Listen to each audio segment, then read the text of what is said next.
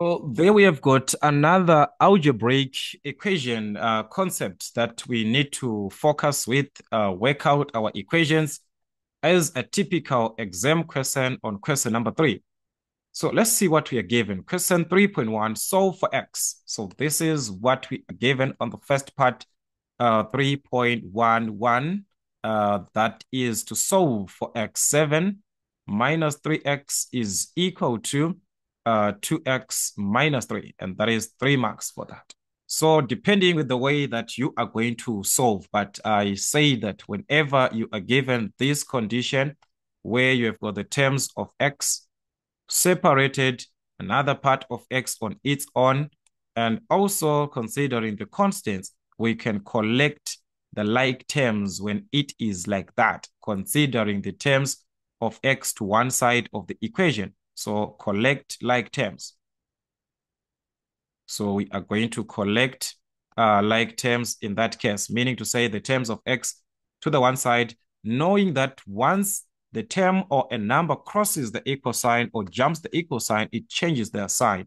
So that will be minus 3x minus 2x. It was a positive. On this side, a minus. Let's take out this other part, the 7. We can take it to the other side of the equation. It was a positive 7.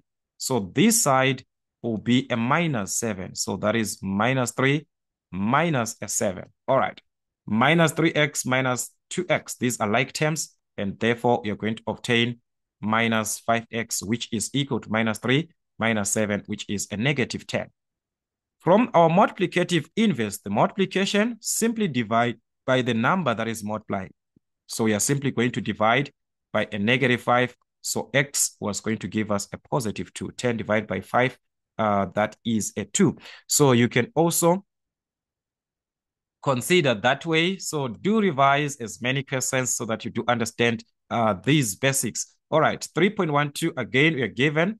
That is 10 minus 4 into the bracket of 2x minus 1 is equal to minus 2 into the bracket of 3 minus x.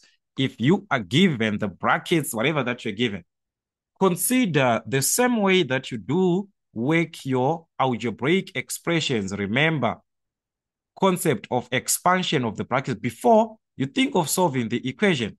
Simplify the same part that you do on your expressions. Expanding of brackets, collecting of like terms. That part can play a role. All right. So then the minus 4 is the one that is to be distributed, to distribute everything here. The minus 4. So it's negative 4 times 2, which is negative 8x. Negative 4 multiplies a negative 1, that is going to be a positive 4, negative, negative. So it multiplies everything. This is equal to, on the right-hand side, we also have a bracket, and the number just outside of the bracket is the minus 2. So distribute that into the bracket. Minus 2 times this 3, that is minus 6. Minus 2, it multiplies the minus x. That's a positive. Negative, negative. That's a positive 2x. All right, let's just simplify, collect like terms there on the left-hand side. We've got a 10 and a 4. 10 plus 4, that is 14. Minus 8x is equal to minus 6 plus 2x. So I want you to see something. Just after expanding of the brackets, collecting of the like terms, this statement that we are seeing, this equation, I want you to say this from the first question. It is exactly the same presentation that we had here in the first question. Look, exactly what we had. You expanded the brackets, but after that, are you saying we're back to the normal part that we had of collecting of like terms again, where we need to take the terms with x to one side of the equation, constants to the other part of the equation. So you're still back to that concept. So they just want you to play around, just revise more questions, just a repetition here. So as you can see here, we're going to consider the numbers on their own, the variables on their own. That is already on the left-hand side, there is a negative 8x there. So transpose the 2x, the moment it crosses or jumps the equal sign, changes the sign to a minus. It was a positive, so it's going to be a minus. This is equal to, already the minus 6 is on the right-hand side. What we are going to transpose is the 14 to the other side of the equation. If it was a positive 14, there it is going to be a negative 14.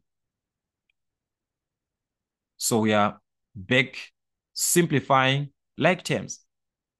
Minus 8 minus 2, that is a minus 10. So that's minus 10x minus 6 minus 14 from your calculator. That's a negative 20 that you are going to obtain. So if minus 10x is equal to minus 20, that's a product there. The multiplication opposite, divide by the number that is multiplying, divide by a negative 10, divide by a negative 10. So this will cancel, and you have got a 10 into a 20, which is a 2. So that is our x value there. Remember, negative cancels. So x was going to be a positive 2. Just like that. So you see that there is a need you also to revise your algebra. Those algebraic expressions, you still need the idea there. It's the simplification, expansion of brackets. It's not from equations. It's from our normal algebraic expressions. But they play a role in solving of the equations now. All right, another equation that was 3.13. We are given 3x minus 1 over a 2 is equal to a 4. Remember, I said that we can consider, just to remove the 2 here, remember the concept of the multiplicative. Dividing by 2 means we can remove this 2 by multiplying by it. Since we are dividing, we can multiply by 2. The opposite of dividing, multiply. Remember, if it is 2x, you divide by 2. There you are dividing, so multiply by 2. But whatever that you do on the left-hand side must be done also on the right-hand side. So you multiply by 2 also. Or you can simply cross multiply. Remember, I talked about the cross multiplication also. 4 over 1. You cross multiply like this. The 1 multiplies 3x minus 1 as it is. It remains as it is. The 2 multiplies the 4, which is 8. So you can also cross multiply, or you can consider this concept to remove this, multiply by its inverse. So this will cancel. You remain with 3x minus 1 equal to 4 times 2, which is 8. We are back. What are we having? A minus 1, which is affecting the part of x. So simply add it to the other side, or jump this to the other side. It changes the sign. It was a minus, it's going to be a plus. Or you add a 1 here, you add a 1 there. It's up to you. So meaning to say 3x minus 1 plus 1, that's a 0, or jump to the other side, it becomes a plus. 8 plus 1, which is 9. Multiplication, divide by the number that is multiplying, which is 3. So x is equal to what? 9 divided by 3, which is a 3. You can also test this by substituting in place of x and see if you are in the right direction. So our x, the one that was going to satisfy this equation, was supposed to be a 3. All right, then we are given, in this case, a word problem, which is like a statement that we are given. We are given that Poppy is 5 years older than Cairo. Their ages added up to 25. I talked about this type of a question, actually. Then we asked how old is Pop and Cairo. There we need both ages, both the one for Pop and one for Cairo. So we're given that Pop is 5 years older than Cairo. So let's just say this is Poppy's age. Let's just say it's X, and Cairo's age is Y. Let's just say this is what we have. And we are given that Poppy's age is 5 years older. I said you can write it in 2 ways. You can write your age, Poppy's age, to be equal to, for it to be the same, since it is 5 years older, you must add to Cairo's age. So that is Y plus a 5, so that they will be equal. Because right now they are not equal. This one is older. So to be equal, it's either you're going to add that, or you were supposed to subtract a 5 on Poppy's age so that you obtain Cairo's age, which is Y. It was up to you. Okay, let's say this is what you have decided to do. You have got something like this, because there are 2 letters, there are 2 ages, they are different. So another one is X, another one is Y. Their ages, this is the statement. Their ages in years added up to 25. That is the sum in years, the sum, the age added up to, which if you take the age of Poppy and you also take the age of Cairo together, you add them, you must get a 25. So Poppy's age, it's X. Cairo's age, it's Y. We do not know their ages, but if we add their ages, we must get a 25. So the question is, how old is Poppy and Cairo? What? How old? By finding X and finding Y, we have determined Poppy's age, Y, which is Cairo's age. So the question is, how can we solve this equation? Okay, this is it. We can take this as two different equations. That is X, which is equal to this. Remember, they are saying, guys, I want us to understand this statement. X is equal to Y plus 5. It means they are the same. These two, they are the same.